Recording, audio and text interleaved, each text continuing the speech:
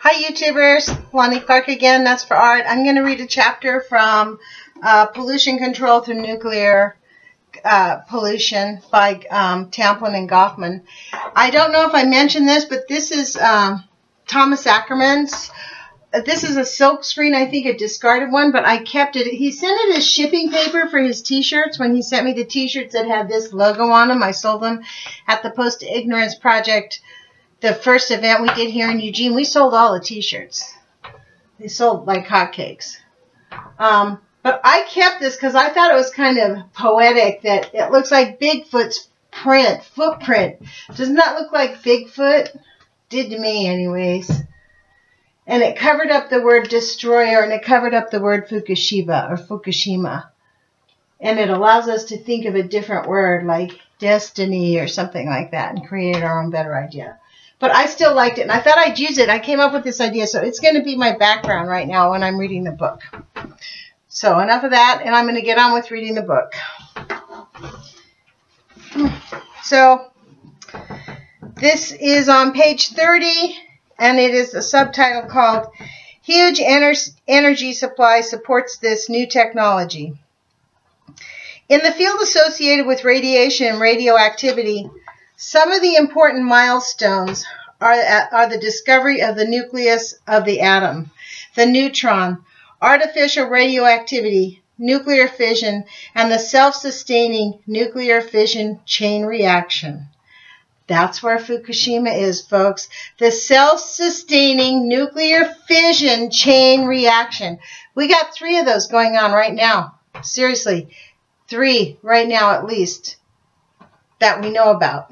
Who knows how many there are actually.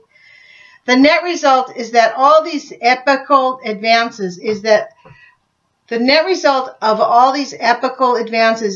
nuclear energy release is possible in fantastic quantities, and radioactive substances are available in massive abundance, packageable with a richness of varieties that put the famous Heim 57 to shame. Since good is up in this field, it is believed that the good must indeed be super marvelous, for the up is certainly astronomical. In the early stages of an area of science or science plus, in the early stages of in an area of science or science plus its technological offshoot, the practitioners are not many, and rash as they may be, their small numbers preclude in general global consequences of stupidity and poor judgment.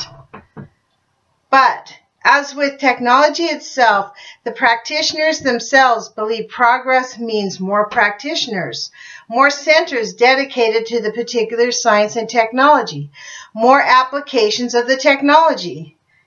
This inevitable breeds more progress in the technology, the requirement for more practitioners, etc., in an ever upward spiral. That's exactly what's happening in nuclear. Somewhere in the chain of developments, the science or technology becomes consequential enough to require a public relations agency, a lobby for the activities. For small science or small technology, the professional associations and the business associations subserve these functions. In the field of radiation, radioactivity, and atomic energy, the phenomena comes to require the same Madison Avenue approach applied by Detroit as with the automobile. Wow. The time for the Gallant Knight Champion has arrived. It is too late for the small professional or business association. A Gallant Knight champions the new technology. The Gallant Knight approach can arise in either the private or public sector, depending on circumstances. The final result is the same. In either case, a super agency is the fundamental requirement. For the automobile, the super agency was achieved in the form of Detroit, a triumvirate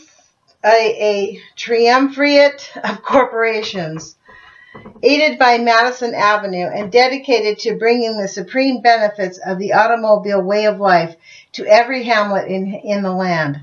So exquisite was this new way of life that the ultimate goal of success in life became the achievement of the two-car garage, the total obliteration of the landscape by the freeway, and the final denial even of maintaining the psychological integrity of man and his family in the absolute requirement to devote his resources to the care and feeding of the automobile.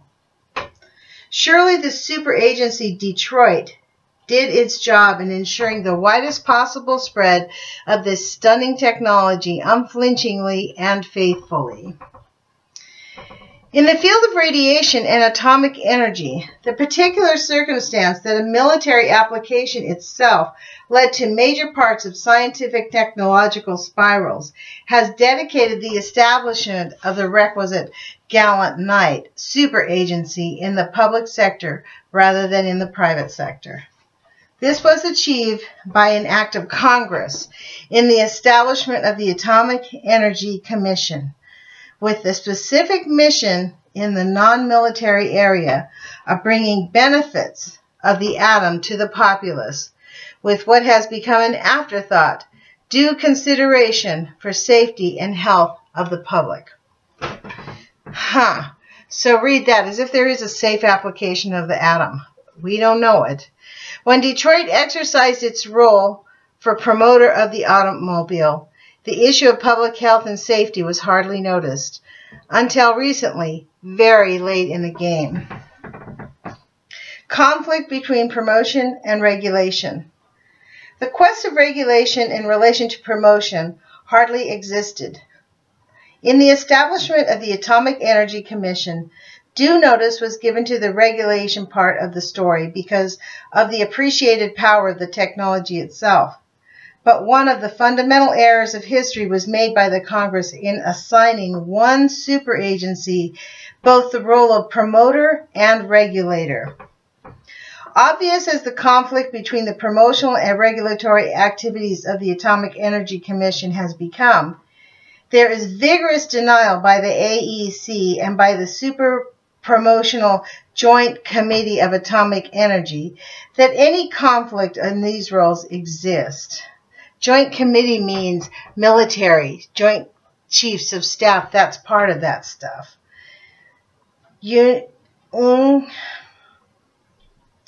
Unctuous statements of self-praising abound from both the AEC and JAE, and sycophants are available within science and industry in abundance to confirm the mythology of a consistency in promotion and regulation. We shall return to this conflict later.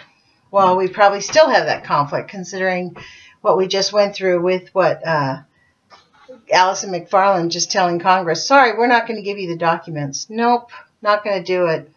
No, we'll think about it. That's what she said. We'll consider what you've said to us. As a super agency dedicated to the widest spread of the new technology, the AEC has truly rivaled Detroit, figuratively and literally, unfortunately. The AEC has several product lines, as has Detroit, and it is vigorous in merchandising all of them at once.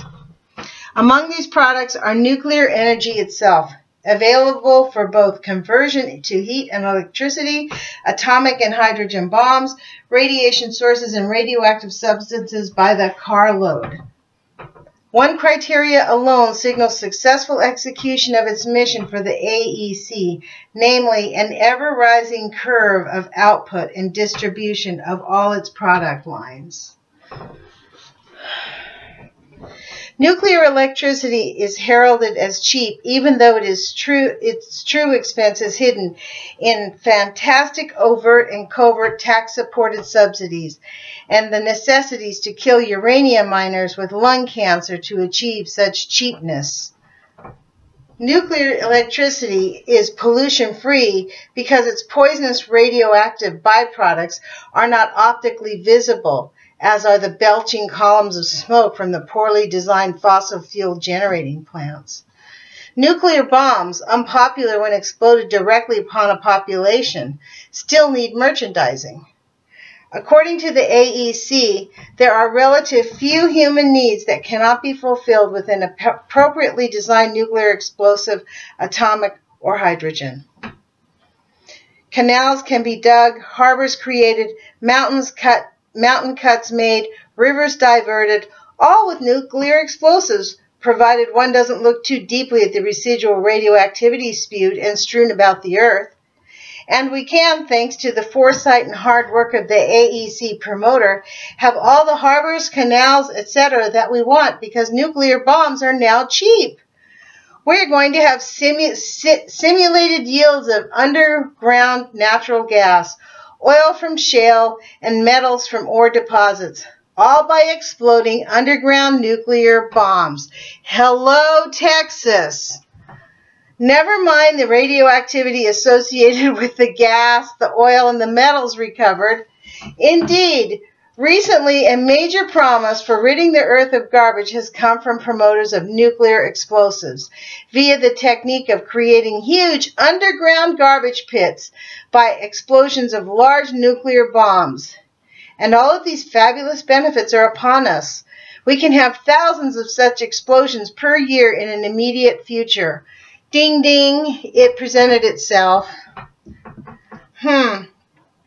With the characteristic frugality, the AEC promises it will stay economical and,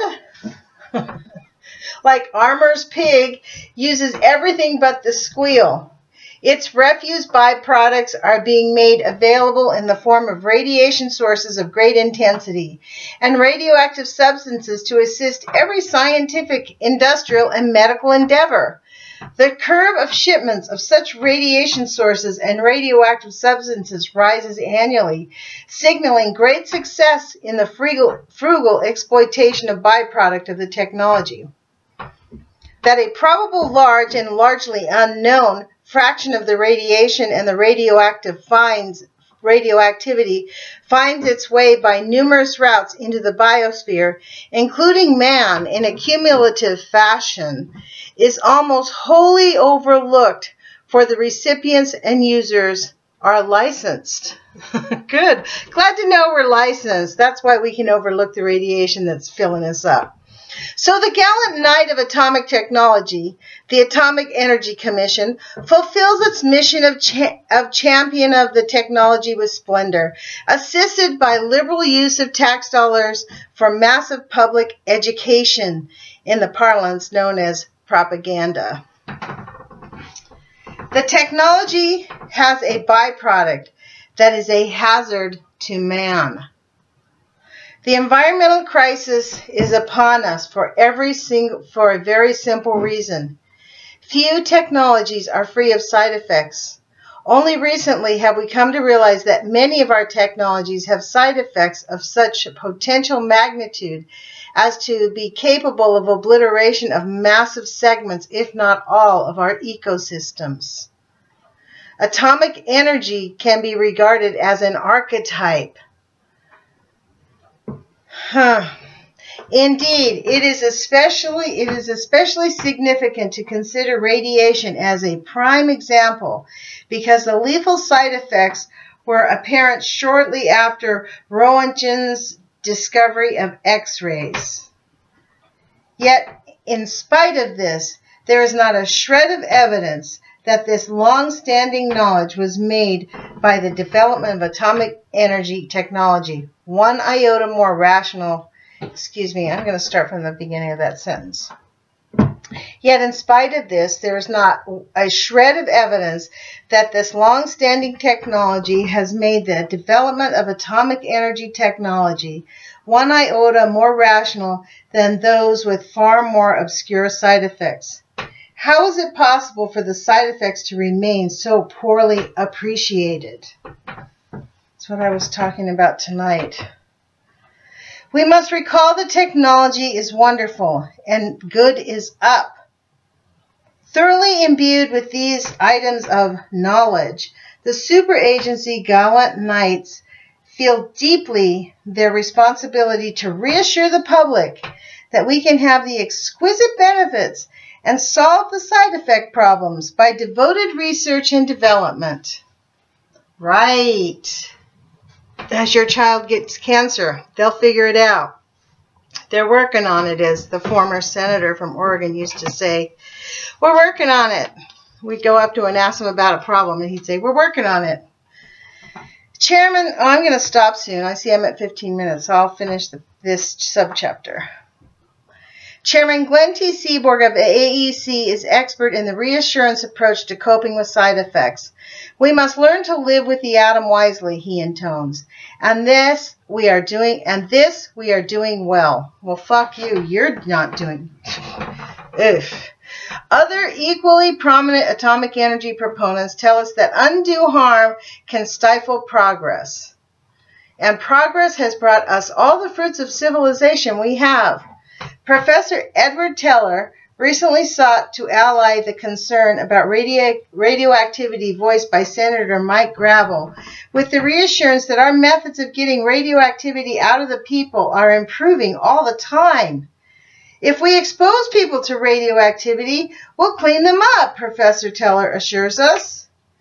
At some stage in a technology such as atomic energy, the platitudinous reassurance approach suffices to quiet public fears, especially if the platitudes are repeated on a regular schedule.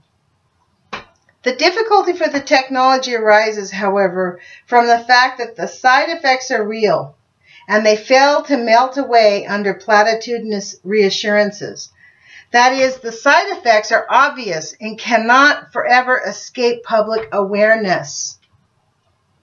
Precisely this has happened in atomic energy, much to the consternation of the AEC, for it truly is a nuisance in the path of its mission to bring society the blissful benefits of the atom. With that, I think I'll stop here. Ciao, you guys. Sweet dreams.